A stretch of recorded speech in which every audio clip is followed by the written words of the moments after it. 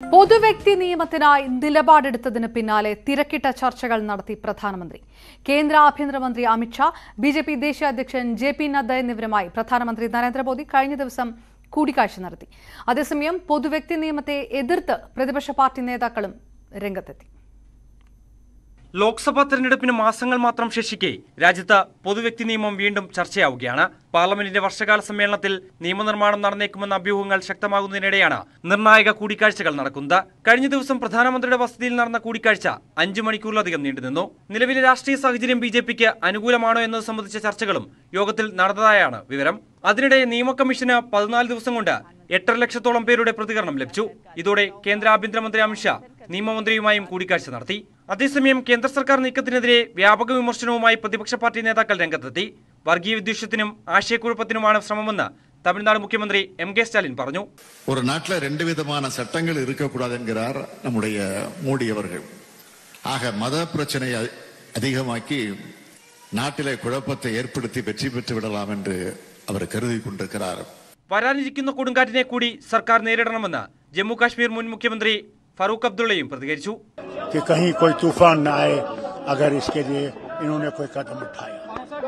പൊതുവ്യക്തി നിയമം അനുകൂലിച്ചുള്ള പ്രധാനമന്ത്രിയുടെ പ്രസ്താവനയ്ക്കെതിരെ ബിജെപിയുടെ മുൻ സഖ്യകക്ഷിയായ ശിരോമണി അകാലിദളും രംഗത്തെത്തി. വടക്കു കിഴക്കൻ സംസ്ഥാനങ്ങളിലും ജാർഖണ്ഡിലും മറ്റും ഗോത്രവർഗ്ഗങ്ങൾക്കിടയിൽ പൊതുവ്യക്തി നിയമത്തിനെതിരെ ശക്തമായ എതിർപ്പുണ്ട്. ഈ വർഷം നടക്കാനിരിക്കുന്ന മധ്യപ്രദേശ്, ഛത്തീസ്ഗഡ്, രാജസ്ഥാൻ, മിസോറാം എന്നീ സംസ്ഥാനങ്ങളിലെ തെരഞ്ഞെടുപ്പുകളിൽ ഗോത്രവർഗ്ഗങ്ങളുടെ വോട്ട് നഷ്ടപ്പെടുത്താൻ ബിജെപി തയ്യാറാകുമോ എന്ന ചോദ്യവും ഉയരുന്നുണ്ട്. National desk, news 18.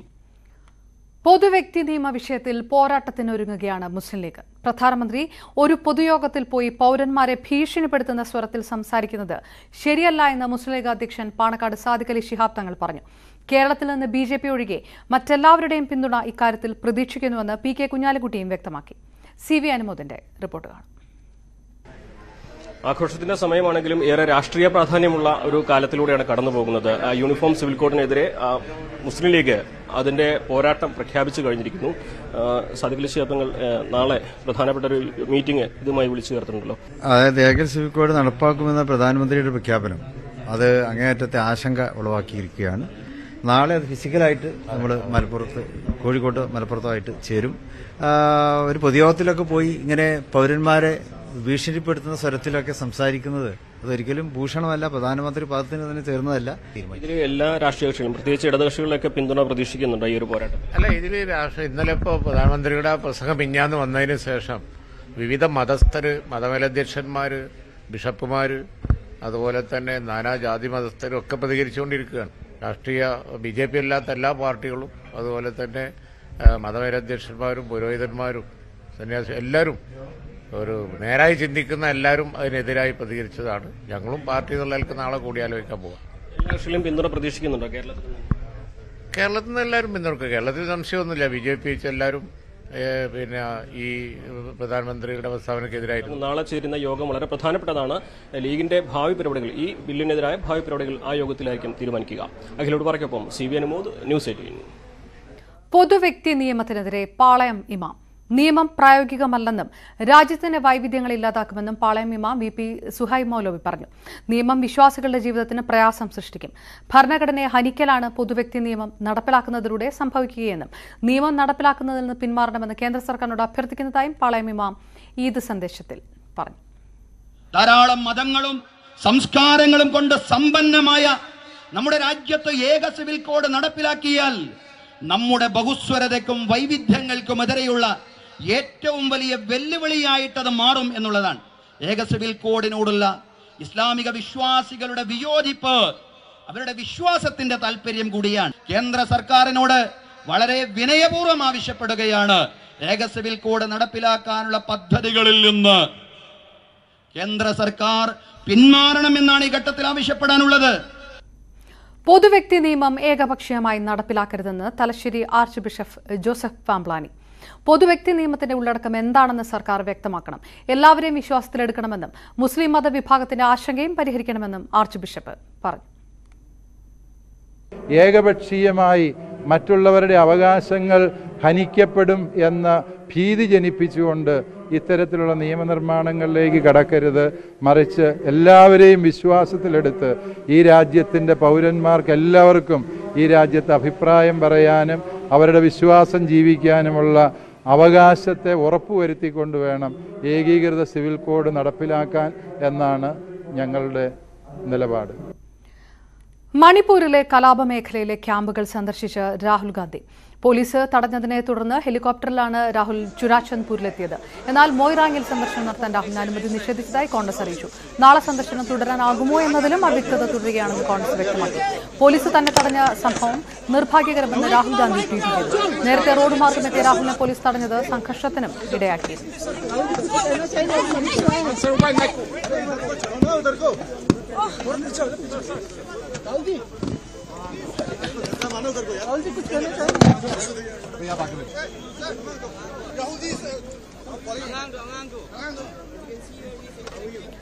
കൂടുതൽ വിവരങ്ങളുമായി ആജ്ഞ രവീന്ദ്രൻ ചേരുന്നു. ആജ്ഞ, വലിയ തടസ്സങ്ങൾ മറികടന്നുകൊണ്ട് കടുത്ത നിയന്ത്രണത്തിൽ കൂടിയാണോ രാഹുലിന്റെ സന്ദർശനം ഇന്ന് പുരോഗമിച്ചത്? കലാപബാധിത മേഖലകൾ അദ്ദേഹം സന്ദർശിച്ചിരുന്നു. അപർണ, നാടകീയ രംഗങ്ങൾക്കൊടുവിൽ രാഹുൽ ഗാന്ധി മണിപ്പൂരിൽ കലാപം ആദ്യം പൊട്ടിപ്പെട്ട ചുരാചന്ദ് മേഖലയിലെ ദുരിതാശ്വാസ ക്യാമ്പുകളിൽ സന്ദർശനം നടത്തി. എന്നാൽ മൊയ്റാങ്ങിലേക്കുള്ള സന്ദർശനം പോലീസ് തടഞ്ഞു. നേരത്തെ ചുരാചന്ദ്പൂരിലേക്കുള്ള യാത്ര പോലീസ് തടഞ്ഞിട്ടുണ്ടായിരുന്നു. റോഡ് മാർഗം രാഹുൽ ഗാന്ധിക്ക് യാത്ര ചെയ്യാനാവില്ല. കലാപബാധിത മേഖലയായതുകൊണ്ട് തന്നെ ആളുകൾ ആയുധങ്ങളുമായി കാത്തുനിൽക്കുന്നു. ഇവിടുത്തെ സാഹചര്യങ്ങൾ വളരെ മോശമാണ് എന്നുള്ള തരത്തിലുള്ള ഒരു മെസ്സേജ് കൊടുക്കുകയും അങ്ങനെ രാഹുൽ ഗാന്ധിയുടെ യാത്ര തൽക്കാലത്തേക്ക് തടഞ്ഞു വെക്കുകയും ചെയ്തു. അതേസമയം ആകാശമാർഗം അദ്ദേഹത്തിന് അവിടേക്ക് യാത്ര ചെയ്യാമെന്നൊരു അനുമതി നൽകുകയും ചെയ്തു. അതേ തുടർന്ന് ഹെലികോപ്റ്റർ വഴിയാണ് അദ്ദേഹം ചുരാചന്ദ്പൂരിലെത്തിയത്. ചുരാചന്ദ്പൂരിലെത്തി അവിടുത്തെ ദുരിതാശ്വാസ ക്യാമ്പുകളിൽ സന്ദർശിച്ച ശേഷം ഇംഫാലിലേക്ക് മടങ്ങുകയാണ് ഉണ്ടായത്. തുടർന്ന് ഈ പറയുന്ന മൊയ്റാങ്ങിലേക്ക് ഈ സന്ദർശനം നടത്താമെന്ന് തീരുമാനിക്കുകയായിരുന്നു. അതേസമയം മൊയ്റാങ്ങിലേക്ക് ആകാശമാർഗമോ അല്ലെങ്കിൽ റോഡ് മാർഗമോ യാത്ര ചെയ്യാനുള്ള അനുമതി പോലീസ് രാഹുൽ ഗാന്ധിക്ക് നൽകിയില്ല. ഇതേ തുടർന്ന് മൊയ്റാങ്ങിലേക്കുള്ള സന്ദർശനം റദ്ദാക്കിയിരിക്കുകയാണ്. നിലവിൽ അവ്യക്തത തുടരുന്നതിനാൽ നാളെയും ഈ സന്ദർശനം തുടരാനാകുമോ എന്നുള്ള കാര്യത്തിലും കോൺഗ്രസിന് വ്യക്തതയില്ല. അപർണ. ആജ്ഞ വിവരങ്ങൾ.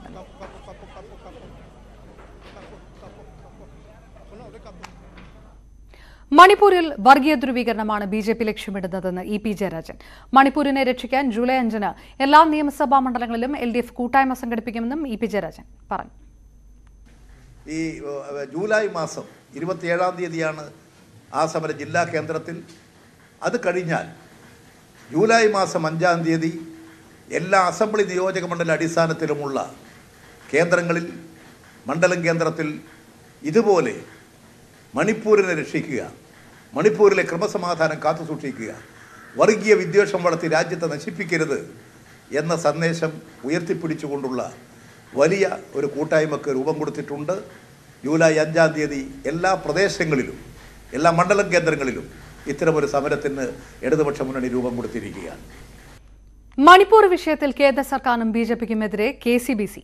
ബി.ജെ.പി. ഭരിക്കുന്ന സംസ്ഥാനങ്ങളിലാണ് ക്രൈസ്തവർ കൂടുതലായി ആക്രമിക്കപ്പെടുന്നത്. പ്രധാനമന്ത്രിയുടെ മൗനം ആശങ്കാജനകമാണ്. രാജ്യത്തെ പ്രതിപക്ഷ പാർട്ടികൾ പോലും ഈ വിഷയത്തിൽ വലിയ പ്രതികരണങ്ങൾ നടത്തുന്നില്ല. വിഷയത്തിൽ ബിഷപ്പുമാരുടെ സംഘം പ്രധാനമന്ത്രിയെ കാണുമെന്നും കെ.സി.ബി.സി. ഡെപ്യൂട്ടി സെക്രട്ടറി ജനറലും ഔദ്യോഗിക വക്താവുമായ ഫാദർ ജേക്കബ് പാലക്കാപ്പള്ളി പറഞ്ഞു. ഓൾറെഡി CBCI അതിനുവേണ്ടിയുള്ള ശ്രമം നടത്തിയിട്ടുണ്ട്. CBCI കത്ത് മുഖേന പ്രധാനമന്ത്രിയോട് ആവശ്യപ്പെട്ടിട്ടുണ്ട്. സ്വാഭാവികമായിട്ടും സഭയുടെ എല്ലാ മേഖലകളിൽ നിന്നുള്ള ഈ വിഷയത്തിലുള്ള ആശങ്കയും പ്രതീക്ഷയും ഒക്കെ പ്രധാനമന്ത്രി അറിയിച്ചിട്ടുണ്ട്. സാമ്പത്തിക തട്ടിപ്പ് ആരോപണങ്ങൾ നേരിടുന്ന സെന്തിൽ ബാലാജിയെ മന്ത്രിസഭയിൽ നിന്ന് പുറത്താക്കി തമിഴ്നാട് ഗവർണർ. ഗുരുതരമായ ക്രിമിനൽ കുറ്റങ്ങളാണ് ബാലാജിക്കെതിരെ ഉയർന്നിട്ടുള്ളതെന്ന് രാജ്ഭവൻ പറഞ്ഞു.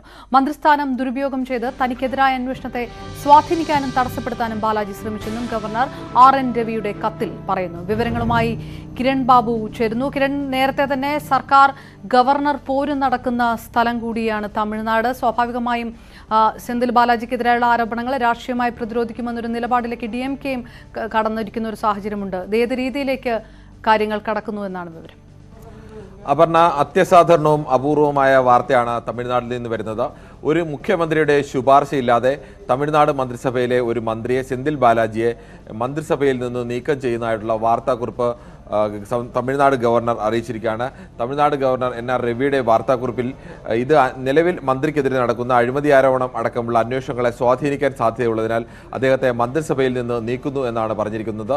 നേരത്തെ ഇദ്ദേഹത്തിനെതിരെ എൻഫോഴ്സ്മെന്റ് ഡയറക്ടറേറ്റ് പരിശോധന നടത്തുകയും അദ്ദേഹത്തെ അറസ്റ്റ് ചെയ്യുകയും ചെയ്ത ഘട്ടത്തിൽ മന്ത്രിസഭയിൽ നീക്കണം എന്നുള്ള ഒരു ആവശ്യം പ്രധാനമായും ഗവർണർ ഉന്നയിച്ചിരുന്നു. എന്നാൽ അന്ന് MK സ്റ്റാലിന്റെ നേതൃത്വത്തിലുള്ള DMK മന്ത്രിസഭ അതിന് തയ്യാറായിരുന്നില്ല. പകരം അദ്ദേഹത്തിന്റെ വകുപ്പുകൾ മാറ്റി മറ്റ് മന്ത്രിമാർക്ക് നൽകുകയായിരുന്നു. നിലവിൽ വകുപ്പില്ലാ മന്ത്രിയായാണ് സെന്തിൽ ബാലാജി തമിഴ്നാട് മന്ത്രിസഭയിൽ തുടർന്നിരുന്നത്. ആ വകുപ്പില്ലാ മന്ത്രി സ്ഥാനത്ത് നിന്ന് തുടരുന്ന സെന്തിൽ ബാലാജിയാണ് ഗവർണർ ഇപ്പോൾ മാറ്റിയിരിക്കുന്നത്. സാധാരണഗതിയിൽ ഗവർണർ ഏതെങ്കിലും ഒരു മന്ത്രിയെ മാറ്റണമെങ്കിൽ മുഖ്യമന്ത്രിയുടെ ശുപാർശ വേണം, അല്ലെങ്കിൽ മന്ത്രിമാർ സ്വയം രാജിവെക്കണം. ഈ രണ്ട് സാഹചര്യത്തിലല്ലാതെ ഗവർണർക്ക് മാറ്റാൻ കഴിയില്ല. നേരത്തെ കേരള ഗവർണർ അടക്കം ഉന്നയിച്ച ഗവർണറുടെ സംതൃപ്തി എന്നുള്ളതാണ്. ഗവർണർ സംതൃപ്തി ഇല്ലെങ്കിൽ മാറ്റാമെന്നുള്ളതാണ്. പക്ഷേ സുപ്രീം കോടതി തന്നെ നിരവധി കേസുകളിൽ വളരെ വ്യക്തമായി തന്നെ വിധിന്യായത്തിൽ പറഞ്ഞിട്ടുണ്ട്.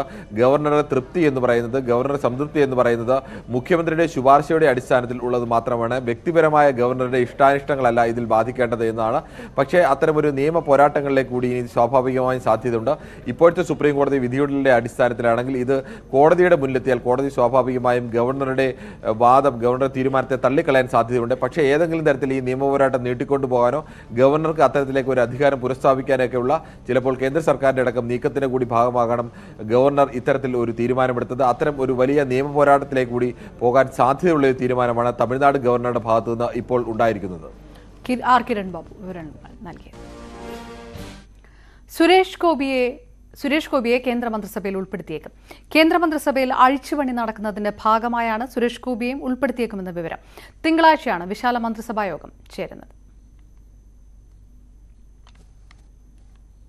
ദിവസം പ്രധാനമന്ത്രി നരേന്ദ്രമോദിയുടെ വസതിയിൽ ഇതുമായി ബന്ധപ്പെട്ടുള്ള യോഗം ചേർന്നിരുന്നു. കേന്ദ്ര ആഭ്യന്തരമന്ത്രി അമിത്ഷാ, ഒപ്പം തന്നെ BJP ദേശീയ അധ്യക്ഷൻ JP നദ്ദ അടക്കമുള്ള നേതാക്കൾ ഈ ഒരു യോഗത്തിൽ പങ്കെടുക്കുകയും ചെയ്യുന്നു. ഇതിൽ കരട് പട്ടിക സമർപ്പിച്ചിരിക്കുന്നു എന്ന് തന്നെയാണ് നമുക്ക് മനസ്സിലാക്കാൻ സാധിക്കുന്നത്. ഇതിൽ ഏറ്റവും പ്രധാനപ്പെട്ടത് കേരളത്തിൽ നിന്ന് സുരേഷ് ഗോപിയെ കേന്ദ്രമന്ത്രിസഭയിൽ ഉൾപ്പെടുത്തിയേക്കുമെന്നുള്ള സൂചനകളാണ് പുറത്ത് വരികയും ചെയ്യുന്നത്. നിലവിൽ അദ്ദേഹം MP അല്ല. അതുകൊണ്ട് തന്നെ അടുത്ത മാസം 24-ന് 3 സംസ്ഥാനങ്ങളിൽ നിന്നായി 10 രാജ്യസഭാ സീറ്റുകളിലേക്ക് തെരഞ്ഞെടുപ്പ് നടക്കുന്നുണ്ട്. അതിലേതെങ്കിലും സീറ്റിൽ മത്സരിപ്പിച്ചുകൊണ്ട് അദ്ദേഹത്തെ കേന്ദ്രമന്ത്രിസഭയിൽ ഉൾപ്പെടുത്താനുള്ള നീക്കമാണ്, അത്തരത്തിലുള്ള ചർച്ചകൾ തന്നെയാണ് പുരോഗമിക്കുന്നതെന്നാണ് മനസ്സിലാക്കാൻ സാധിക്കുന്നത്. അതേസമയം മറ്റ് സംസ്ഥാനങ്ങൾ, അതായത് വരാൻ പോകുന്ന ഈ വർഷം തന്നെ 5 സംസ്ഥാനങ്ങളിൽ നിയമസഭാ തെരഞ്ഞെടുപ്പുകൾ നടക്കാനിരിക്കുന്നു.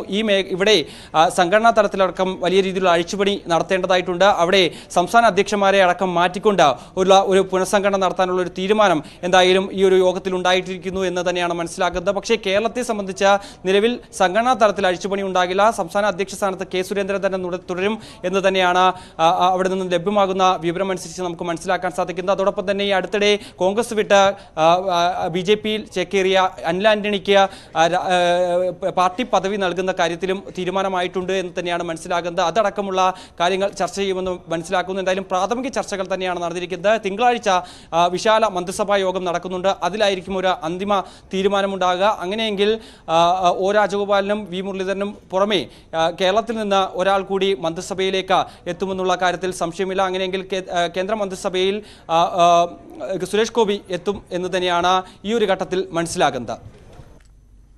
കൈതോലപ്പായയിൽ പണം കടത്തിയെന്ന G ശക്തിധരന്റെ ആരോപണം അടിസ്ഥാനരഹിതമെന്ന് EP ജയരാജൻ. ഫേസ്ബുക്ക് പോസ്റ്റിൽ ശക്തിധരൻ ആരുടെയും പേരെടുത്ത് പറഞ്ഞിട്ടില്ല. ദേശാഭിമാനിയിൽ ഉണ്ടായിരിക്കെ ഇത്തരം ഒരു പരാതി ശക്തിധരൻ പാർട്ടി നേതൃത്വത്തിന് നൽകിയിട്ടില്ലെന്നും EP ജയരാജൻ പറഞ്ഞു. അദ്ദേഹം പറഞ്ഞ കാര്യങ്ങൾ പരിശോധിച്ചാൽ അത് അടിസ്ഥാനരഹിതമാണെന്ന് ആർക്കും മനസ്സിലാവും. അദ്ദേഹവും അത്തരമൊരു ആരോപണം ഉന്നയിച്ചിട്ടില്ലല്ലോ CPM-ന് നേരെ. ഇത് വ്യാഖ്യാനിച്ച് പോകുന്നതല്ലേ. അതുകൊണ്ട് അത്തരമൊരു ആരോപണമൊന്നും CPM-ന് നേരെ ആർക്കും ഉയർത്തിക്കൊണ്ടുവരാൻ സാധിക്കുന്നില്ല. ഞാൻ മനസ്സിലാക്കുന്നത് ശരിയാണെങ്കിൽ ഈ ശക്തിധരനും അത്തരമൊരു ആരോപണം പാർട്ടിക്ക് നേരെയോ ഇടതുപക്ഷ മുന്നണിക്ക് നേരെയോ ഉണ്ടായിട്ടില്ല. ഒരു 10, 25, 50 കൊല്ലം മുമ്പ് എന്തെങ്കിലും സംഭവം എന്ന് പറയുന്നതിനും ഒരു അടിസ്ഥാനമില്ലാത്ത കാര്യങ്ങളാണ്. ഫേസ്ബുക്ക് കുറിപ്പിൽ അദ്ദേഹം ഇത് അംഗീകരിച്ചിട്ട് അദ്ദേഹം പാർട്ടിയെ കുറ്റപ്പെടുത്തിയിട്ടില്ല. തിരുവനന്തപുരം വർക്കല വടശ്ശേരിക്കോണത്ത് മകളുടെ വിവാഹദിനത്തിൽ പിതാവിനെ കൊലപ്പെടുത്തിയ കേസിലെ 4 പ്രതികളെയും റിമാൻഡ് ചെയ്തു. തെളിവെടുപ്പിനും ചോദ്യം ചെയ്യലിനുമായി പ്രതികളെ ആവശ്യപ്പെട്ടുള്ള കസ്റ്റഡി അപേക്ഷയും പോലീസ് കോടതിയിൽ സമർപ്പിച്ചു. പ്രതികൾക്ക് കർശന ശിക്ഷ ഉറപ്പാക്കാൻ സർക്കാർ നടപടി സ്വീകരിക്കണമെന്ന് രാജുവിന്റെ മകൻ ശ്രീഹരി ആവശ്യപ്പെട്ടു. ഭീഷണിയായിട്ട് ഉണ്ടെന്ന് ഞാൻ ഇപ്പോഴാണ് അറിയുന്നത്. ഭീഷണിയായിട്ട് നേരത്തെ ആരുടെടുത്തോ മാമൻ്റെ അടുത്ത് ആരുടെത്തോ ഭീഷണിപ്പെടുത്തിയിട്ടുണ്ട്. ഇന്നലെയാണ് ഞാൻ അറിയുന്നത് ഭീഷണിപ്പെടുത്തിയിട്ടുണ്ടെന്ന്. അല്ലാതെ അവരുടെ ഭാഗത്തുനിന്ന് പല സ്ഥലത്ത് വെച്ചും കണ്ടിട്ടുണ്ട്, ഒരു സംസാരവും ഇല്ല, മിണ്ടാതെ ഉള്ളതായിരുന്നു. രാജീവിനെയും കുടുംബത്തെയും വകവരുത്തുക എന്ന ലക്ഷ്യത്തോടെ പ്രതികൾ നടത്തിയ ഗൂഢാലോചനയുടെ തുടർച്ചയായിരുന്നു ആക്രമണം. ഇന്ന് രാവിലെ 7 മണിയോടെ പ്രതികളെ പോലീസ് മജിസ്ട്രേറ്റിന് മുന്നിൽ ഹാജരാക്കി. റിമാൻഡിലായ പ്രതികളെ ചോദ്യം ചെയ്യാനും തെളിവെടുപ്പിനുമായി ആവശ്യപ്പെട്ട് പോലീസ് 7 ദിവസത്തെ കസ്റ്റഡി അപേക്ഷ സമർപ്പിച്ചു. അറസ്റ്റിലായ 4 പേർ ഒഴികെ മറ്റാരും അക്രമത്തിന് പിന്നിലില്ല എന്നാണ് പോലീസ് നിഗമനം. പ്രാഥമിക ചോദ്യം ചെയ്യലിൽ കുറ്റം സമ്മതിച്ച പ്രതികൾ മറ്റാരുടെയെങ്കിലും പങ്ക് വെളിപ്പെടുത്തിയിട്ടുമില്ല.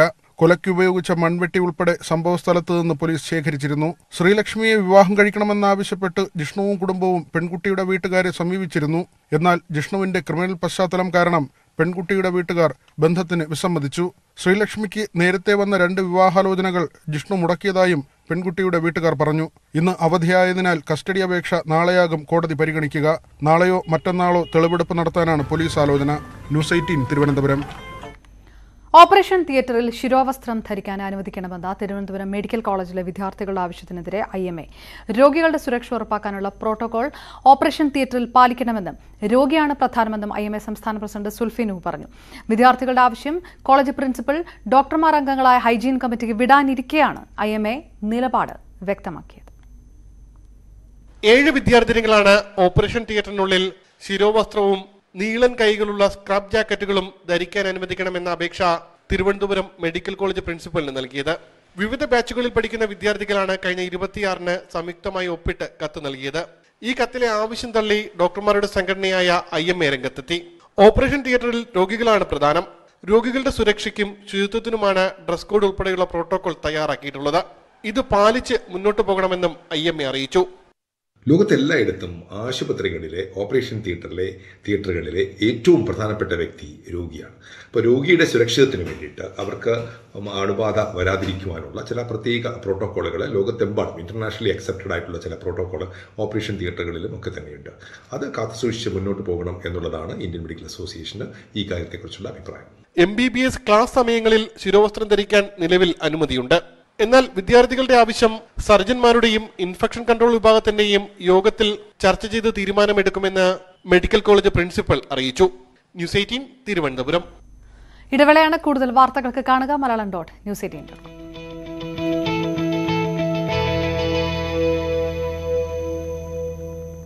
കൂടുതൽ വാർത്തകൾ ചുരുക്കത്തിൽ. IS ഇസ്ലാമിന്റെ ഭാഗമല്ലെന്നും കേരള സ്റ്റോറി സിനിമ സാഹോദര്യം തകർക്കുന്നതാണെന്നും പാളയം ഇമാം. മതസൗഹാർദ്ദത്തിന്റെ യഥാർത്ഥ സ്റ്റോറിയാണ് കേരളത്തിലുള്ളതെന്നും പാളയം ഇമാം. യൂട്യൂബർ തൊപ്പിക്കെതിരെയും പാളയം ഇമാം. സ്ത്രീകളെയും ഭക്ഷണത്തെയും അപമാനിച്ച യൂട്യൂബറെ പുതുതലമുറ പിന്തുടരുകയാണ്. അകരങ്ങളിൽ നിന്ന് ഉത്തരവിറക്കുന്ന കാരണന്മാരെ അല്ല കുട്ടികൾക്ക് വേണ്ടതെന്നും പാളയം ഇമാം. മോൺസൺ മാവുങ്കൽ കേസിൽ കെ സുധാകരൻ ചെയ്തത് വലിയ തെറ്റെന്ന് LDF കൺവീനർ. KPCC പ്രസിഡന്റ് സ്ഥാനത്ത് നിന്ന് മാറി നിന്ന് സുധാകരൻ അന്വേഷണം നേരിടണമായിരുന്നുവെന്നും EP ജയരാജൻ. വ്യാജ ഡിഗ്രി സർട്ടിഫിക്കറ്റ് വിഷയത്തിൽ CPMന്റെ സോഷ്യൽ മീഡിയ അക്കൌണ്ട് ചെമ്പടയുടെ വെളിപ്പെടുത്തലുകൾ അന്വേഷിക്കണമെന്ന് കെ സുധാകരൻ. SFI നേതാക്കളായ അബിൻ സി രാജൻ, നിഖിൽ തോമസും ഉന്നതരായ പലർക്കും വ്യാജ സർട്ടിഫിക്കറ്റ് തയ്യാറാക്കി നൽകി. പക്ഷേ ആഭ്യന്തര വകുപ്പിന്റെ ഇടപെടൽ മൂലം അന്വേഷണം നിലച്ചു. അന്വേഷണം തുടർന്നാൽ CPMലെ പല ഉന്നതരുടെയും മുഖം മൂടി അഴിഞ്ഞു വീണും. നിഖിലിന്റെ ഫോൺ പോലീസ് മനഃപൂർവ്വം ഒളിപ്പിച്ചതും ഇതിനാലാണെന്ന് കെ സുധാകരൻ ആരോപിച്ചു. വെസ്റ്റ് ഇൻഡീസിലേക്കുള്ള ഇന്ത്യൻ ക്രിക്കറ്റ് ടീമിന്റെ മാനേജറായി ജയേഷ് ജോർജിനെ തെരഞ്ഞെടുത്തു. കേരള ക്രിക്കറ്റ് അസോസിയേഷൻ പ്രസിഡന്റാണ് ജയേഷ് ജോർജ്. BCCI ആണ് ഇക്കാര്യം പ്രഖ്യാപിച്ചത്. ദേവസ്വം ബോർഡിന്റെ ആന ശ്രീകണ്ഠേശ്വരം ശിവകുമാർ ചെരിഞ്ഞു. തിരുവനന്തപുരം വലിയശാല കാന്തളൂർ മഹാദേവ ക്ഷേത്ര വളപ്പിലാണ് ആന ചെരിഞ്ഞത്. 70 വയസ്സായിരുന്നു. ടൈറ്റൻ സമുദ്രപേടകം അപകടത്തിൽപ്പെട്ട് മരിച്ചവരുടെ ശരീരാവശിഷ്ടങ്ങൾ കണ്ടെത്തിയെന്ന് റിപ്പോർട്ട്. US കോസ്റ്റ് ഗാർഡ് ഉദ്യോഗസ്ഥരാണ് ഇക്കാര്യം സ്ഥിരീകരിക്കുന്നത്. പേടകത്തിന്റെ അവശിഷ്ടങ്ങൾ കഴിഞ്ഞ ദിവസം കാനഡയിലെ സെയിന്റ് ജോൺസിൽ എത്തിച്ചിരുന്നു. വാഗ്നർ കൂലിപ്പട്ടാളത്തിന്റെ വിമത നീക്കത്തിന് പിന്നാലെ റഷ്യൻ സൈന്യത്തിലെ ഉന്നത ഉദ്യോഗസ്ഥർക്കെതിരെ നടപടിയുമായി പ്രസിഡന്റ് വ്ളാഡിമിർ പുടിൻ നീങ്ങുന്നെന്ന് സൂചന. യുക്രൈനിൽ റഷ്യൻ സൈന്യത്തെ നയിച്ച ജനറൽ സെർജി സുരോക്കോവിനെ അറസ്റ്റ് ചെയ്തെന്നും റിപ്പോർട്ടുകൾ. സംസ്ഥാനത്ത് പനി പടരുന്നു. ഇന്നലെ ഒറ്റ ദിവസം 10,000-ലേറെ പേർ ചികിത്സ തേടിയെന്നാണ് അനൌദ്യോഗിക കണക്കുകൾ. ഈ മാസം 27 വരെ 1660 പേർക്കാണ് ഡെങ്കിപ്പനി സ്ഥിരീകരിച്ചത്. 6 മരണം ഡെങ്കിപ്പനി ബാധിച്ചതിനെ തുടർന്നാണെന്ന് സ്ഥിരീകരിച്ചപ്പോൾ 27 എണ്ണം ഡെങ്കിപ്പനിയെ തുടർന്നാണെന്ന് സംശയിക്കുന്നു. 7 H1N1 മരണങ്ങളും സ്ഥിരീകരിച്ചു. പനിക്കണക്ക് ഇന്നലെ ആരോഗ്യവകുപ്പ് വെബ്സൈറ്റിൽ പ്രസിദ്ധീകരിച്ചിട്ടില്ല. അവധി ദിവസമായതിനാലെന്നാണ് വിശദീകരണം. സംസ്ഥാനത്ത് വീണ്ടും പനിമരണം. കാസർഗോഡ് ചേപ്പനാട് ആലക്കം പടിക്കാലിൽ അശ്വതിയാണ് മരിച്ചത്. മംഗളൂരുവിലെ ആശുപത്രിയിൽ ചികിത്സയിലായിരുന്നു. തിങ്കളാഴ്ചയാണ് അശ്വതിക്ക് രോഗലക്ഷണം കണ്ടെത്തിയത്. തുടർന്ന് കാസർഗോട്ടെ സ്വകാര്യ ആശുപത്രിയിൽ ചികിത്സ തേടിയെങ്കിലും രോഗം മൂർച്ഛിച്ചതോടെ ചൊവ്വാഴ്ച മംഗളൂരുവിലേക്ക് മാറ്റുകയായിരുന്നു.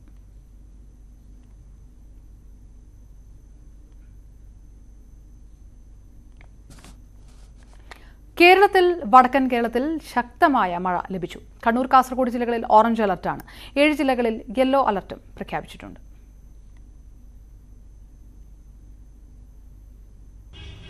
കേന്ദ്ര കാലാവസ്ഥാ നിരീക്ഷണ കേന്ദ്രം നൽകുന്ന മുന്നറിയിപ്പ് പ്രകാരം വടക്കൻ കേരളത്തിലാണ് കൂടുതൽ മഴ ലഭിക്കുന്നത്. അതിൽ കണ്ണൂർ, കാസർഗോഡ് ജില്ലകളിലാണ് ഇന്ന് ഓറഞ്ച് അലർട്ട് പ്രഖ്യാപിച്ചിട്ടുള്ളത്. 7 ജില്ലകളിൽ യെല്ലോ അലർട്ടും പ്രഖ്യാപിച്ചിട്ടുണ്ട്. ആലപ്പുഴ, എറണാകുളം, തൃശൂർ, പാലക്കാട്, മലപ്പുറം, കോഴിക്കോട്, വയനാട് ജില്ലകളിലാണ് ഇന്ന് യെല്ലോ അലർട്ട് പ്രഖ്യാപിച്ചിട്ടുണ്ടായിരുന്നത്.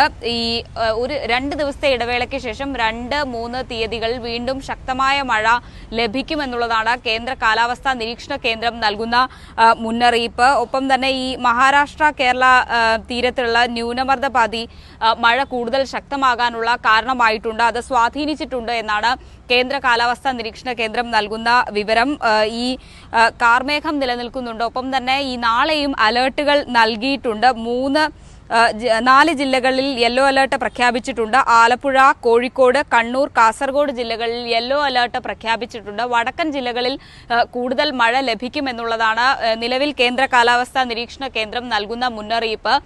എങ്കിൽ പോലും ശക്തമായ മഴ ഒറ്റപ്പെട്ട ഇടങ്ങളിൽ ലഭിക്കാൻ സാധ്യതയുണ്ട്. അതുകൊണ്ട് തന്നെ തീരദേശ മേഖലയിലുള്ളവരും മലയോര മേഖലയിലുള്ളവരും ജാഗ്രത പാലിക്കണമെന്നുള്ളതാണ് നിലവിൽ കേന്ദ്ര കാലാവസ്ഥാ നിരീക്ഷണ കേന്ദ്രം മുന്നോട്ട് വയ്ക്കുന്ന മുന്നറിയിപ്പ്.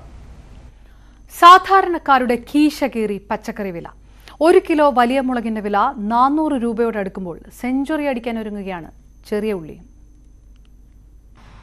കുടുംബ ബജറ്റിനെ താളം തെറ്റിക്കുന്നതിൽ തക്കാളി മാത്രമല്ല ഇപ്പോൾ വില്ലൻ. ഇഞ്ചോടിഞ്ച് മത്സരിക്കുകയാണ് ഇഞ്ചിയും പച്ചമുളകും ചെറിയ ഉള്ളിയുമൊക്കെ.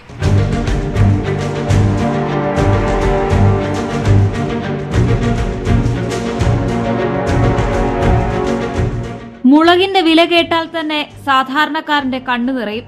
തൊണ്ടൻ മുളക് കിലോയ്ക്ക് 350 മുതൽ 400 വരെയാണ് വില. പച്ചമുളകിന് 110 രൂപ. സെഞ്ചുറിയുടെ നിറവിലാണ് ചെറിയ ഉള്ളി. കുത്തനെ ഉയർന്ന തക്കാളി വില ഒട്ടും കുറഞ്ഞിട്ടില്ല. ഇഞ്ചി വില 2 ആഴ്ചയായി 200-ന് മുകളിലാണ്.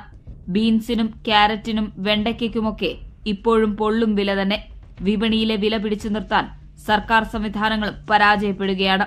ഒരിനം സാധനം പല ഗുണനിലവാരത്തിൽ തോന്നിയ വിലയ്ക്ക് വിൽക്കുമ്പോൾ ഹോർട്ടികോർപ്പിലും വില കുതിച്ചുയരുകയാണ്. എന്തു ചെയ്യണമെന്നറിയാതെ നട്ടം തിരിയുന്നത് സാധാരണക്കാരും. ഐശ്വര്യാനിൽ, ന്യൂസ് 18, തിരുവനന്തപുരം. പച്ചക്കറിയുടെ ലഭ്യത കുറവാണ് തീവിലയ്ക്ക് കാരണമെന്ന് വ്യാപാരികൾ. വിലക്കയറ്റം വിൽപ്പനയെ ബാധിച്ചതായും വ്യാപാരികൾ പറയുന്നു. എറണാകുളം മാർക്കറ്റിൽ നിന്ന് ഡാനിപ്പോൾ തയ്യാറാക്കിയ റിപ്പോർട്ട് കാണാം. സംസ്ഥാനത്ത് പച്ചക്കറിയുടെ വില വളരെ വലുതായി തന്നെയാണ് വർദ്ധിച്ചുകൊണ്ടിരിക്കുന്നത്. ഓരോ ദിവസവും എന്ന പോലെ തന്നെ പച്ചക്കറി വില വർദ്ധിച്ചുകൊണ്ടിരിക്കുന്നത്. തക്കാളിയും ഉള്ളിയും എല്ലാം തന്നെ 100 രൂപയിലേക്കടക്കം എത്തിയിരിക്കുന്നു. അങ്ങനെ ഓരോന്നിനും വില കൂടുന്നൊരു സാഹചര്യം. ഓരോ ദിവസവും ഓരോ ഇനത്തിന് പച്ചക്കറിയുടെ വില കൂടിക്കൊണ്ടിരിക്കുന്നു. ഇത് കൂടുതൽ താളം തെറ്റിക്കും. നമുക്ക് ഇത് പ്രത്യേകിച്ച് പറയേണ്ട, കാരണം കുടുംബ ബജറ്റുകളെ തന്നെയാണ് ഏറ്റവും കൂടുതലായത് പ്രതികൂലമായി ബാധിക്കുന്നത്. പലരും വാങ്ങിക്കുന്നതിൻ്റെ അളവ് കുറച്ചുകൊണ്ട് എങ്ങനെയും ഏതെങ്കിലും ഒരു കറി ഒപ്പിക്കുക എന്ന രീതിയിലേക്ക് തന്നെ മാറിയിരിക്കുകയും ചെയ്യുന്നു. പലരും വാങ്ങാൻ എത്തുന്നവരുണ്ട്. അവരെല്ലാം തന്നെയും അതിൻ്റെ ഒരു അളവ് കുറക്കുന്നൊരവസ്ഥയിലേക്ക് വന്നിരിക്കുന്നു. ഇന്ന് എന്തൊക്കെയാണ് വാങ്ങിക്കുക? ഞാൻ സാധാരണ എനിക്ക് കുറച്ച് കൃഷിയുണ്ട് വീട്ടില്. ബാക്കി കോവയ്ക്കയും ക്യാബേജുമാണ് ഞാൻ വാങ്ങിച്ചത്. വില കൂടുതലാണ് പൊതുവെ. ചേട്ടാ, വില വളരെ കൂടുതലാണ്. ഇത് ആരെയും കുഴപ്പം കൊണ്ടല്ല, സാധനങ്ങൾ എത്താത്തതുകൊണ്ടാണ് നമുക്ക് പറയാം. എങ്ങനെയാണ്? അങ്ങനെ തന്നെയാണ്. സാധനം കുറവാണ് അവിടെ. തമിഴ്നാട്, മറ്റുള്ള മൈസൂർ ആ ഏരിയയിലൊക്കെ സാധനം കുറവാണ് വന്നുകൊണ്ടിരിക്കുന്നത്. പിന്നെ ഇപ്പോൾ കൂടിക്കൊണ്ടിരിക്കുന്നത് തക്കാളി, ഉള്ളി, പിന്നെ ഇഞ്ചി, പച്ചമുളക്, അങ്ങനത്തെ ഒക്കെ ഐറ്റംസുകൾ കുറേ. 100 രൂപ കൂടുതലെന്ന് പറഞ്ഞാൽ തക്കാളിയൊക്കെ ഒരു 100 രൂപ വരെ എത്തിയിട്ടുണ്ട്. ഇഞ്ചിയാണ് ഏറ്റവും കൂടുതൽ ടോപ്പിലേക്ക് പോയിക്കൊണ്ടിരിക്കുന്നത്. പിന്നെ ഉള്ളി അതേപോലെ 60-70 അങ്ങനത്തെ മാർജിനായിട്ടുണ്ട്. സവാള വില കുറവുണ്ട്. സവാള മാത്രം ഇപ്പോൾ വില കുറവുള്ളൂ. പച്ചമുളക് ഒരു 100ന്റെ അടുത്തൊക്കെ തരുന്നുണ്ട്. ഈ സീസണിൽ ഒരു വില കൂടുതൽ പതിവുള്ളതല്ല. അല്ലല്ല, അങ്ങനെയില്ല. സാധനം കുറവായതിൻ്റെ വിലയെന്ന് പറയണത്. പിന്നെ വരവും കുറവ്. എന്തായാലും കൂടുതൽ പച്ചക്കറികൾ എത്താതെ തമിഴ്നാട്ടിൽ നിന്നും അതോടൊപ്പം തന്നെ കർണാടകയിൽ നിന്നുമെല്ലാം തന്നെ കൂടുതൽ പച്ചക്കറികൾ എത്താതെ മറ്റൊരു വഴിയും നിലവിലില്ല. വില കുറയുന്നതിന് വേണ്ടിയുള്ള മറ്റൊരു സാഹചര്യവുമില്ല. അതുകൊണ്ട് കുറച്ച് നാൾ കൂടി ഈ വില തുടരുമെന്ന് തന്നെയാണ് നിലവിലെ ഒരു സൂചനകൾ. എറണാകുളം മാർക്കറ്റിൽ നിന്ന് ക്യാമറമാൻ മനോജിനൊപ്പം ജാനി പോൾ, ന്യൂസ് 18. തീ വിലയിൽ ഇടപെടാൻ ഹോർട്ടികോർപ്പിന് നിർദ്ദേശം നൽകിയതായി മന്ത്രി പി പ്രസാദ് ന്യൂസ് 18നോട് പ്രതികരിച്ചു.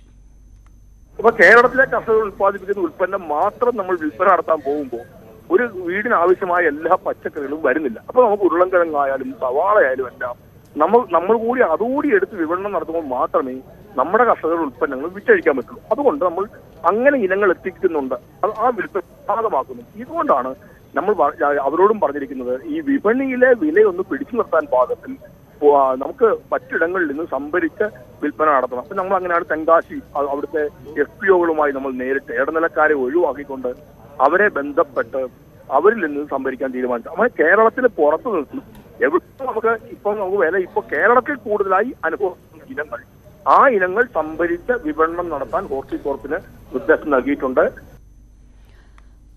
PDP നേതാവ് മാധ്യമപ്രവർത്തകയ്ക്ക് ലൈംഗിക ചുവയുള്ള സന്ദേശം അയച്ചതായി പരാതി. അബ്ദുൾ നാസർ മാദിനിക്കൊപ്പം കൊച്ചിയിലെത്തിയ PDP സംസ്ഥാന ജനറൽ സെക്രട്ടറി നിസാർ മേത്തറിനെതിരെയാണ് പരാതി.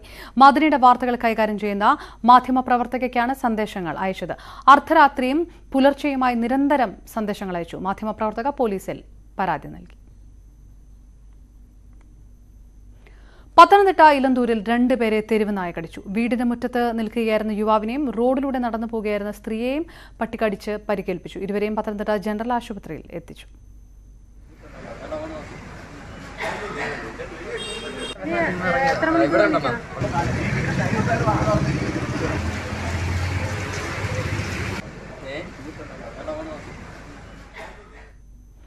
എറണാകുളം ജില്ലാ ഫുട്ബോൾ അസോസിയേഷൻ പ്രസിഡന്റായി PV ശ്രീനിജൻ MLA തെരഞ്ഞെടുത്തു. കേരള ബ്ലാസ്റ്റേഴ്സ് ട്രയൽസ് തടഞ്ഞതിന് പിന്നാലെ ജില്ലാ സ്പോർട്സ് കൌൺസിൽ പ്രസിഡന്റ് സ്ഥാനത്ത് നിന്ന് ശ്രീനിജനെ മാറ്റിയിരുന്നു. വിവരങ്ങളുമായി അനീഷ് കുമാർ ചേരുന്നു. അനീഷ്, വിവരങ്ങളിലേക്ക്.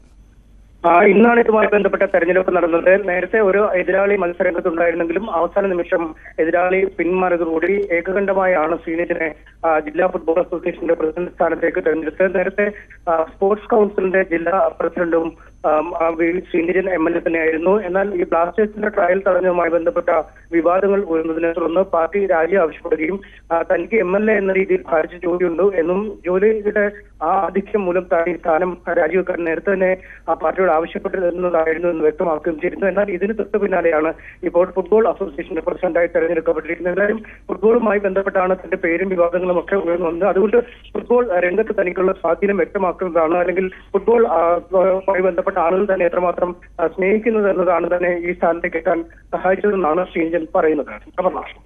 അനീഷ് കുമാർ വിവരങ്ങൾ നൽകിയത്. കാസർഗോഡ് മൊബൈൽ ടവറിൽ കയറി യുവാവിന്റെ ആത്മഹത്യാ ഭീഷണി. പഴയ ബസ് സ്റ്റാൻഡ് പരിസരത്തെ മൊബൈൽ ടവറിൽ കയറിയ തിരുവനന്തപുരം സ്വദേശി ഉണ്ണിയാണ് ആത്മഹത്യാ ഭീഷണി മുഴക്കിയത്. പോലീസുകാരും നാട്ടുകാരും ചേർന്ന് അനുനയിപ്പിച്ച ഇയാളെ താഴെ ഇറക്കി.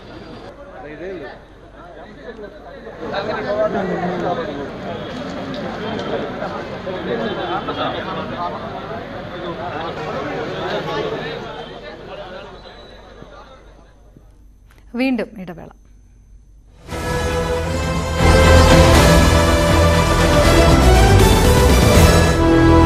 അഞ്ച് സംസ്ഥാനങ്ങളിൽ നിയമസഭാ തെരഞ്ഞെടുപ്പുകൾ നടക്കാനിരിക്കുന്നു. ഇവിടെ സംഘടനാ തലത്തിലടക്കം വലിയ രീതിയിലുള്ള അഴിച്ചുപണി നടത്തേണ്ടതായിട്ടുണ്ട്. അവിടെ സംസ്ഥാന അധ്യക്ഷന്മാരെ അടക്കം മാറ്റിക്കൊണ്ട് ഒരു പുനഃസംഘടന നടത്താനുള്ള ഒരു തീരുമാനം എന്തായാലും ഈ ഒരു യോഗത്തിൽ ഉണ്ടായിട്ടിരിക്കുന്നു എന്ന് തന്നെയാണ് മനസ്സിലാക്കുന്നത്. പക്ഷേ കേരളത്തെ സംബന്ധിച്ച് നിലവിൽ സംഘടനാ തലത്തിൽ അഴിച്ചുപണി ഉണ്ടാകില്ല. സംസ്ഥാന അധ്യക്ഷ സ്ഥാനത്ത് കെ സുരേന്ദ്രൻ തന്നെ തുടരും എന്ന് തന്നെയാണ് അവിടെ നിന്ന് ലഭ്യമാകുന്ന വിവരമനുസരിച്ച് നമുക്ക് മനസ്സിലാക്കാൻ സാധിക്കുന്നത്. അതോടൊപ്പം തന്നെ ഈ അടുത്തിടെ കോൺഗ്രസ് വിട്ട് BJPയിൽ ചേക്കേറിയ അനിൽ ആന്റണിക്ക് രവിക്ക് പാർട്ടി പദവി നൽകുന്ന കാര്യത്തിലും തീരുമാനമായിട്ടുണ്ട് എന്ന് തന്നെയാണ് മനസ്സിലാകുന്നത്. അതടക്കമുള്ള കാര്യങ്ങൾ ചർച്ച ചെയ്യുമെന്ന് മനസ്സിലാക്കുന്നു. എന്തായാലും പ്രാഥമിക ചർച്ചകൾ തന്നെയാണ് നടന്നിരിക്കുന്നത്. തിങ്കളാഴ്ച വിശാല മന്ത്രിസഭാ യോഗം നടക്കുന്നുണ്ട്. അതിലായിരിക്കും ഒരു അന്തിമ തീരുമാനമുണ്ടാകുക. അങ്ങനെയെങ്കിൽ ഒ രാജഗോപാലിനും വി മുരളീധരനും പുറമെ കേരളത്തിൽ നിന്ന് ഒരാൾ കൂടി മന്ത്രിസഭയിലേക്ക് എത്തുമെന്നുള്ള കാര്യത്തിൽ സംശയമില്ല. അങ്ങനെയെങ്കിൽ കേന്ദ്ര മന്ത്രിസഭയിൽ സുരേഷ് ഗോപി എത്തും എന്ന് തന്നെയാണ് ഈ ഒരു ഘട്ടത്തിൽ മനസ്സിലാകുന്നത്. സുരേഷ് ഗോപിയെ കേന്ദ്ര മന്ത്രിസഭയിൽ ഉൾപ്പെടുത്തിയേക്കും. കേന്ദ്ര മന്ത്രിസഭയിൽ അഴിച്ചുപണി നടക്കുന്നതിന്റെ ഭാഗമായാണ് സുരേഷ് ഗോപിയെയും ഉൾപ്പെടുത്തിയേക്കുമെന്ന വിവരം. തിങ്കളാഴ്ചയാണ് വിശാല മന്ത്രിസഭാ യോഗം ചേരുന്നത്. MG മിഥുൻ വിവരങ്ങളുമായി ചേരുന്നു. മിഥുൻ, ഒരു പുനഃസംഘടനയിലേക്ക് കൃത്യമായിട്ട് കടക്കുന്നു കേന്ദ്ര സർക്കാർ എന്ന് തന്നെ വ്യക്തമാകുന്നു. അപർണ, നിലവിൽ ലഭ്യമാകുന്ന സൂചനകൾ അനുസരിച്ച് കേന്ദ്ര മന്ത്രിസഭയിൽ ഒരു പുനഃസംഘടന ഉണ്ടാകാനുള്ള സാധ്യതകളാണ് ഉണ്ടായിരിക്കുന്നത്. അതിന്റെ പ്രാഥമിക ചർച്ചകൾ നടക്കുകയാണ്. കഴിഞ്ഞ ദിവസം പ്രധാനമന്ത്രി നരേന്ദ്രമോദിയുടെ വസതിയിൽ ഇതുമായി ബന്ധപ്പെട്ടുള്ള യോഗം ചേർന്നിരുന്നു. കേന്ദ്ര ആഭ്യന്തരമന്ത്രി അമിത്ഷാ, ഒപ്പം തന്നെ BJP ദേശീയ അധ്യക്ഷൻ JP നദ്ദ അടക്കമുള്ള നേതാക്കൾ ഈ ഒരു യോഗത്തിൽ പങ്കെടുക്കുകയും ചെയ്യുന്നു. ഇതിൽ കരട് പട്ടിക സമർപ്പിച്ചിരിക്കുന്നു എന്ന് തന്നെയാണ് നമുക്ക് മനസ്സിലാക്കാൻ സാധിക്കുന്നത്. ഇതിൽ ഏറ്റവും പ്രധാനപ്പെട്ടത് കേരളത്തിൽ നിന്ന് സുരേഷ് ഗോപിയെ കേന്ദ്ര മന്ത്രിസഭയിൽ ഉൾപ്പെടുത്തിയേക്കുമെന്നുള്ള സൂചനകളാണ് പുറത്ത് വരികയും ചെയ്യുന്നത്. നിലവിൽ അദ്ദേഹം MP അല്ല. അതുകൊണ്ട് തന്നെ അടുത്ത മാസം 24-ന് 3 സംസ്ഥാനങ്ങളിൽ നിന്നായി 10 രാജ്യസഭാ സീറ്റുകളിലേക്ക് തെരഞ്ഞെടുപ്പ് നടക്കുന്നുണ്ട്. അതിലേതെങ്കിലും ഒരു സീറ്റിൽ മത്സരിപ്പിച്ചുകൊണ്ട് അദ്ദേഹത്തെ കേന്ദ്ര മന്ത്രിസഭയിൽ ഉൾപ്പെടുത്താനുള്ള നീക്കമാണ്, അത്തരത്തിലുള്ള ചർച്ചകൾ തന്നെയാണ് പുരോഗമിക്കുന്നതെന്നാണ് മനസ്സിലാക്കാൻ സാധിക്കുന്നത്. അതേസമയം മറ്റ് സംസ്ഥാനങ്ങൾ, അതായത് വരാൻ പോകുന്ന ഈ വർഷം തന്നെ 5 സംസ്ഥാനങ്ങളിൽ നിയമസഭാ തെരഞ്ഞെടുപ്പുകൾ നടക്കാനിരിക്കുന്നു.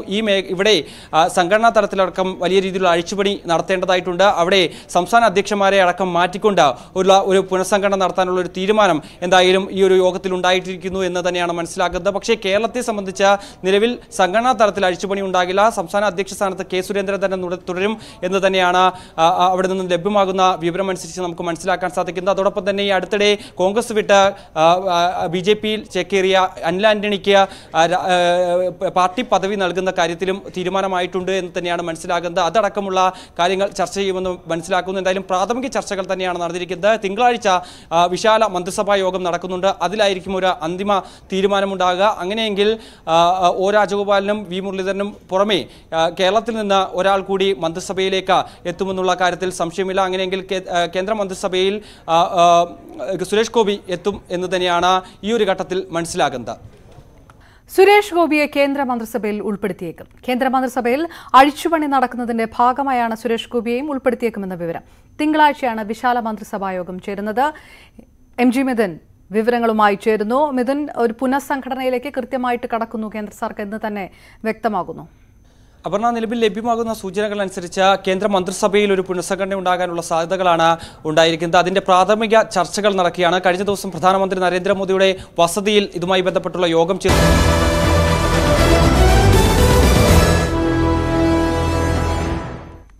കൂറ്റൻ പൈപ്പുകൾ കാരണം വഴി തടസ്സപ്പെട്ട തിരുവനന്തപുരം ആനയറ നിവാസികളുടെ ബുദ്ധിമുട്ട് തീരാൻ ഇനിയും കാത്തിരിക്കണം. പൈപ്പ് മാറ്റാനുള്ള മെഷീൻ നാളെ രാത്രി എത്തുമെന്നും ഉടൻ ജോലികൾ ആരംഭിക്കുമെന്നും മന്ത്രി റോഷി അഗസ്റ്റിൻ പറഞ്ഞു. പ്രദേശവാസികളുടെ ബുദ്ധിമുട്ട് കണ്ട് റോഷി അഗസ്റ്റിന് 2ാം ക്ലാസ്സുകാരൻ കത്തയച്ചു. ന്യൂസ് 8-ലൂടെ മന്ത്രി നേരിട്ട് ഈ കൊച്ചുമെടുക്കനെ അഭിനന്ദിച്ചു. ആ റിപ്പോർട്ട് കാണാം.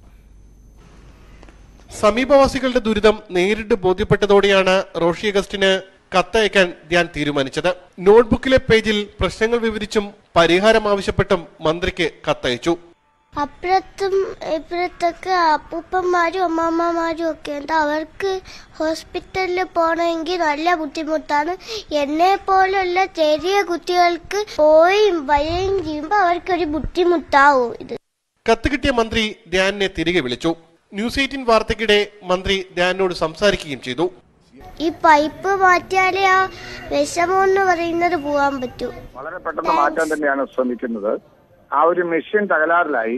ആ തകരാറിലായ മെഷീൻ നന്നാക്കി കഴിഞ്ഞിട്ടുണ്ട്. അത് ഉടനെ നമുക്ക് നാളെ കഴിഞ്ഞ് അവിടെ എത്തും. ആനേറിയിലെ പൈപ്പുകൾ മാറ്റാനുള്ള മെഷീൻ ഇന്ന് വൈകിട്ടോടെ ചെന്നൈയിൽ നിന്ന് തിരിക്കും. നാളെ വൈകിട്ടോടെ തിരുവനന്തപുരത്ത് എത്തുമെന്നാണ് കരുതുന്നത്. എത്തിക്കഴിഞ്ഞാൽ ഉടൻ ജോലികൾ തുടങ്ങുമെന്നും മന്ത്രി റോഷി അഗസ്റ്റിൻ പറഞ്ഞു. ന്യൂസ് 18 തിരുവനന്തപുരം. ത്യാഗസ്മരണകൾ നെഞ്ചിലേറ്റി വിശ്വാസികൾ ഇന്ന് ബലിപെരുന്നാൾ ആഘോഷിക്കുന്നു. പള്ളികളിലും ഈദ്ഗാഹുകളിലുമായി പെരുന്നാൾ നമസ്കാരത്തിനായി വിശ്വാസികൾ ഒത്തുചേർന്നു. അല്ലാഹു അക്ബർ അല്ലാഹു അക്ബർ അല്ലാഹു അക്ബർ ലാ ഇലാഹ ഇല്ലല്ലാഹു അല്ലാഹു അക്ബർ പ്രിയപുത്രൻ ഇസ്മായിലിനെ ദൈവത്തിന്റെ ആജ്ഞയാൽ ബലി നൽകാൻ ഒരുങ്ങിയ ഇബ്രാഹിം നബിയുടെ ത്യാഗത്തിന്റെ അനുസ്മരണമാണ് ബലിപെരുന്നാൾ. സർവ്വതും ദൈവത്തിനു മുമ്പിൽ അർപ്പിക്കുക എന്ന പരിത്യാഗത്തിന്റെ വലിയ സന്ദേശം കൂടിയാണ് ഇസ്ലാം മതവിശ്വാസികൾക്ക് ഈ ദിനം. തിരുവനന്തപുരം പാളയം പള്ളിയിൽ ഇമാം VP സുഹൈബ് മൗലവി നമസ്കാര ചടങ്ങുകൾക്ക് നേതൃത്വം നൽകി.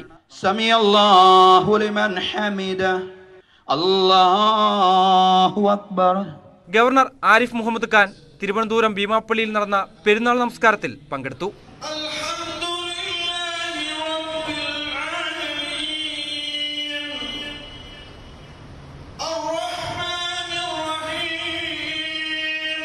മലപ്പുറത്ത് മദീൻ ഗ്രാൻഡ് ജുമാ മസ്ജിദിൽ നടന്ന ഈദ്ഗാഹിന് ഷൗക്കത്ത് അലി സഖാഫി നേതൃത്വം നൽകി. മുത്തന്നൂർ അഹദ് അലി തങ്ങൾ ഈദ് സന്ദേശം നൽകി. എല്ലാ വീട്ടിലും പോയി ഭക്ഷണം കഴിക്കണമെന്ന് സുബ്ഹാനല്ലാഹ്, അതാണ് യഥാർത്ഥത്തിലുള്ള പെരുന്നാൾ. നാം എല്ലാ വീടുകളിലും പോയി നാം ഭക്ഷണം കഴിക്കണം, സന്തോഷം പങ്കിടണം. പായസം എന്ന ഷുഗറുള്ള ആളുകളൊക്കെ ഇന്ന് ഷുഗറൊക്കെ ഒഴിവാകുന്ന ദിവസമാണ്. ഇന്ന് ആരും ഷുഗർ നോക്കാറില്ല. ഏറ്റവും കൂടുതൽ പായസം കുടിക്കുന്ന ദിവസം ഇന്നാണ്. കോഴിക്കോട് സരോവരം പള്ളിയിൽ ഖത്തീബ് റാഫിയുടെ നേതൃത്വത്തിലായിരുന്നു പെരുന്നാൾ നമസ്കാരം. കോഴിക്കോട് മർക്കസ് പള്ളിയിലും പെരുന്നാൾ നമസ്കാരം നടന്നു. എറണാകുളം കറുകംപള്ളി ജുമാ മസ്ജിദിൽ പെരുന്നാൾ നമസ്കാരം മഹല്ല് കാസി സയ്യിദ് സലാഹുദ്ദീൻ ബുഖാരി നേതൃത്വം നൽകി.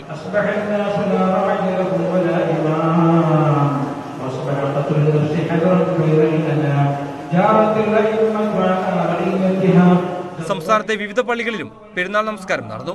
വിവിധ ബ്യൂറോകൾക്കൊപ്പം news desk news 18. Kochi പാനമ്പള്ളി Nagar sports ഹോസ്റ്റലിലെ കായിക താരങ്ങൾക്ക് മതിയായ പോഷകാഹാരം നൽകുന്നില്ലെന്ന് പരാതി. പോഷകാഹാരങ്ങൾ ലഭിക്കാത്തതിനാൽ പ്രാക്ടീസ് വെട്ടിക്കുറച്ചെന്നും വിദ്യാർത്ഥികൾ. സംസ്ഥാന ജില്ലാ സ്പോർട്സ് ഘടകങ്ങൾ തമ്മിലുള്ള തർക്കമാണിതിന് കാരണമെന്നാണ് ആരോപണം. നാളെ രാജ്യത്തിന്റെ അഭിമാനമായി മാറേണ്ട കുട്ടികളോടാണ് ഈ അവഗണന. ദിവസവും മണിക്കൂറുകൾ നീണ്ട പരിശീലനത്തിനൊടുവിൽ താരങ്ങൾക്ക് പാൽ, മുട്ട, മത്സ്യം, മാംസം, ജ്യൂസ്, കശുവണ്ടി, ബദാം ഉൾപ്പെടെയുള്ളവ നൽകണമെന്നാണ് നിർദ്ദേശം. എന്നാൽ ഗോതമ്പ് ദോശയും ചോറും മോരും കൂട്ടി ഭക്ഷണം കഴിക്കേണ്ട സ്ഥിതിയിലാണ് വിദ്യാർത്ഥികൾ. കിട്ടുന്ന ഫുഡ് എന്ന് പറയുന്നത് ഉപ്പുമാവ്, പിന്നെ ഗോതമ്പ് ദോശ, പിന്നെ ഇടയ്ക്കൊക്കെ മീൻകറി, അങ്ങനെയാണ് ഇപ്പം കിട്ടിക്കൊണ്ടിരിക്കുന്നത്. വേറെ ജ്യൂസോ കാര്യങ്ങളൊന്നുമില്ല. വൈകിട്ടും ഇതേപോലെ ഒക്കെ തന്നെയാണ് കിട്ടുന്നത്. വേറെ പാലോ പഴമോ അങ്ങനെയൊന്നും ഇപ്പം കിട്ടാറില്ല. കൃത്യമായി ഭക്ഷണം ലഭിക്കാത്തതോടെ പലരും ഹോസ്റ്റൽ വിട്ടു. ഈ ഗതി തുടർന്നാൽ അടുക്കള വൈകാതെ അടച്ചുപൂട്ടേണ്ടതായി വരുമെന്നും കുട്ടികൾ. പരാതിയുള്ളവർ ഹോസ്റ്റൽ വിട്ടു പോകാനാണ് അധികൃതർ പറയുന്നത്. സ്വന്തം ഫണ്ടിൽ നിന്നും തുകയെടുത്ത് സാധനങ്ങൾ വാങ്ങാൻ സംസ്ഥാന സ്പോർട്സ് കൗൺസിൽ ജില്ലാ കൗൺസിലിനോട് നിർദ്ദേശിച്ചിട്ടുണ്ട്. എന്നാൽ അനുവദിച്ച 21 ലക്ഷം രൂപ ജില്ലാ സ്പോർട്സ് കൗൺസിൽ ഉപയോഗിക്കുന്നില്ല എന്നാണ് പരാതി. പഴയതുപോലെ തന്നെ തിരിച്ചു വരും, പഴയതുപോലെ ഫുഡും മെനുവും എല്ലാം പ്രാക്ടീസ് എല്ലാം പഴയതുപോലെ നടക്കും എന്നുള്ളൊരു പ്രതീക്ഷത്തിലാണ് നമ്മൾ എല്ലാവരും ഇപ്പം നിൽക്കുന്നത്. ഇപ്പം പ്രാക്ടീസ് നടക്കുന്നുണ്ട്. ഒരു സെക്ഷൻ ആക്കി കുറച്ചു ഇപ്പം പ്രാക്ടീസ്. കാരണം ഈ ഒരു പ്രശ്നം കാരണം ഒരു സെക്ഷനാക്കി ഇപ്പം കുറച്ചിട്ടുണ്ട്. അപ്പം സാറ് പറയുന്നത് ഫുഡില്ലാതെ പ്രാക്ടീസ് ചെയ്തിട്ട് കാര്യമില്ല, അതുകൊണ്ട് ഒരു സെക്ഷൻ മതി എന്നാണ് ഇപ്പം സാറും പറയുന്നത്. സംസ്ഥാന ജില്ലാ സ്പോർട്സ് ഘടകങ്ങൾ തമ്മിലുള്ള പടലപ്പിണക്കത്തിന് ഇരയാകുന്നത് 75ഓളം വിദ്യാർത്ഥികളുടെ ഭാവിയാണ്. ന്യൂസ് 18 കൊച്ചി. പഞ്ചായത്തിലെ ഭിന്നശേഷിക്കാരെ ഒരുമിപ്പിച്ച് ഒരു ഗാനമേള ട്രൂപ്പ് ഒരുങ്ങുന്നു. കോട്ടയം എലിക്കുളം പഞ്ചായത്താണ് ഭിന്നശേഷിക്കാരായ കലാകാരന്മാരുടെ പ്രൊഫഷണൽ ട്രൂപ്പ് ഒരുക്കിയത്. ഉന്നത വിദ്യാഭ്യാസ മന്ത്രി ആർ ബിന്ദു നാളെ ഈ ട്രൂപ്പ് ഉദ്ഘാടനം ചെയ്യും.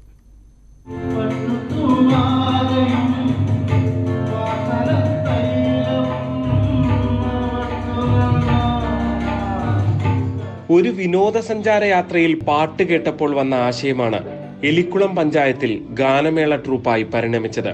പഞ്ചായത്ത് പ്രസിഡന്റ് എസ് ഷാജിയും അംഗം മാത്യൂസ് പെരുമനങ്ങാടും ചേർന്നാണ് പഞ്ചായത്ത് പരിധിയിലെ ഭിന്നശേഷിക്കാരായ ഗായകരെ കണ്ടെത്തി ട്രൂപ്പ് ഒരുക്കിയത്. തുടർന്ന് പക്കമേളക്കാരെ കൂടി ഉൾപ്പെടുത്തി പരിശീലനം തുടങ്ങിയതോടെ മാജിക് വോയിസ് യാഥാർത്ഥ്യമായി.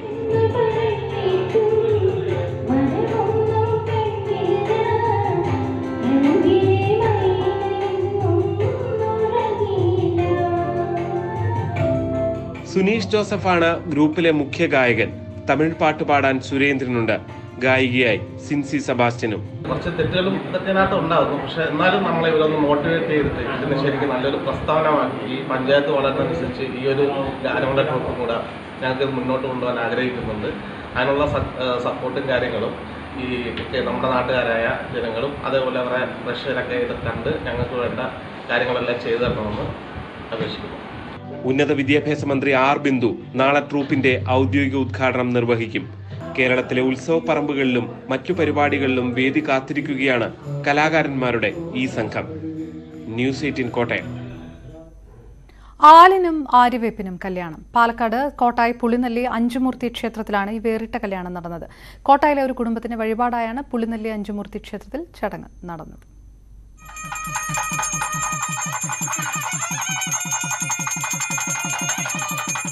നാദസ്വരത്തിന്റെ അകമ്പടിയോടെയായിരുന്നു വിവാഹം. വരനായി സങ്കല്പിക്കുന്ന ആലിന്റെ ഭാഗമായി ദേശക്കാരും വധുവായി സങ്കല്പിക്കുന്ന ആര്യവേപ്പിന്റെ ഭാഗമായി വഴിപാട് സമർപ്പിച്ച കുടുംബക്കാരും ചടങ്ങിന് സാക്ഷ്യം വഹിച്ചു.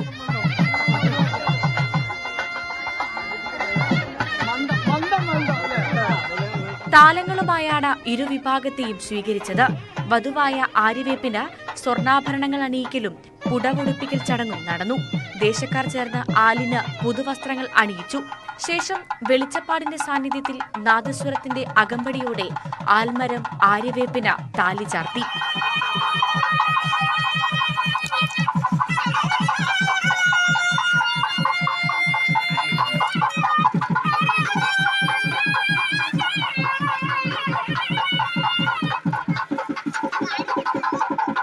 തുടർന്ന് കല്യാണ സദ്യയും നടന്നു.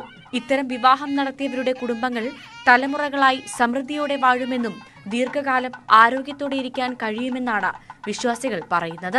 ന്യൂസ് 18 പാലക്കാട്. മതമൈത്രി സന്ദേശവുമായി സംയുക്ത ജമാഅത്ത് ഭാരവാഹികൾ കാഞ്ഞങ്ങാട് കല്യാൽ മുച്ചിലോട്ട് ഭഗവതി ക്ഷേത്രത്തിലെത്തി. ജമാഅത്ത് ഭാരവാഹികളെയും അംഗങ്ങളെയും ക്ഷേത്ര ആഘോഷ കമ്മിറ്റി ഭാരവാഹികളും ആചാരസ്ഥാനികരും ചേർന്ന് സ്വീകരിച്ചു.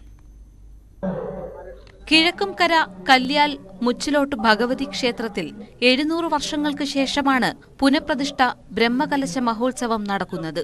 ഉത്സവത്തിന് ഐക്യദാർഢ്യവുമായാണ് കാഞ്ഞങ്ങാട് സംയുക്ത ജമാഅത്ത് ഭാരവാഹികളും അംഗങ്ങളും ക്ഷേത്രത്തിലെത്തിയത്. ആഘോഷ കമ്മിറ്റി ഭാരവാഹികളും ക്ഷേത്ര ആചാരസ്ഥാനികരും ജമാഅത്ത് ഭാരവാഹികളെയും അംഗങ്ങളെയും സ്വീകരിച്ചു. പഴയകാലത്തിന്റെ സൗഹൃദവും സാഹോദര്യവും ഊട്ടിയുറപ്പിക്കാൻ സന്ദർശനം ഒരു മുതൽക്കൂട്ടാകണമെന്ന് ജമാഅത്ത് ഭാരവാഹികളും അമ്പല കമ്മിറ്റി ഭാരവാഹികളും പ്രത്യാശ പ്രകടിപ്പിച്ചു. കല്യാൽ മുച്ചിലോട്ടിന്റെ ചരിത്രം നമുക്കറിയാം. കാഞ്ഞങ്ങാട് സംയുക്ത മുസ്ലിം ജമാഅത്തിന്റെ ചരിത്രവും നമുക്കറിയാം. രണ്ടു വിഭാഗവും നമ്മുടെ നാട്ടിലെ സാഹോദര്യവും സൗഹാർദ്ദവും നിലനിർത്താൻ പതിറ്റാണ്ടുകളായി നടത്തുന്ന ഉദാത്തമായ മാനവികതയുടെ ഒരു പ്രതീകമാണ് ഇന്നത്തെ ഈ ചടങ്ങ്. തീർച്ചയായും ഇതൊരു വലിയ സന്ദേശമാണ്. നമ്മുടെ നാട്ടിൽ വരും തലമുറക്ക് നമുക്ക് ഉദാത്ത മാതൃകയാണ് കല്യാൽ മുച്ചിലോട്ട് ഭഗവതി ക്ഷേത്രം. 14 മാസം കൊണ്ട് 2 കോടിയോളം രൂപ ചെലവിട്ടാണ് ക്ഷേത്രം പുനർനിർമ്മിച്ചത്. ന്യൂസ് 18 കാസർഗോഡ്. ഇനി ഇന്നത്തെ സ്വർണ്ണം വെള്ളി പ്ലാറ്റിനം നിരക്ക്. തരകൻസ് റോയൽ ജ്വല്ലറി ഇന്നത്തെ സ്വർണ്ണവില ബ്രോട്ട് യു ബൈ അനധികൃത വിൽപ്പനക്കാരിൽ നിന്നും സ്വർണ്ണം വാങ്ങി ഇനി ആരും വഞ്ചിതരാവരുത്. Tharakans royal jewellery Kunnamkulam. സ്വർണം ഗ്രാമിന് 5375 രൂപ, പവന് 43,000. വെള്ളി ഗ്രാമിന് 77, കിലോയ്ക്ക് 77,000 രൂപയും. പ്ലാറ്റിനം ഗ്രാമിന് 3312, ഔൺസിന് 1,03,015 രൂപ.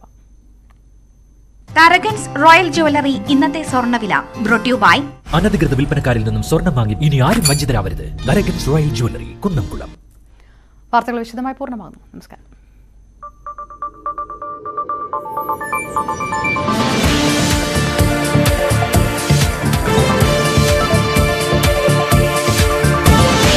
മന്ത്രി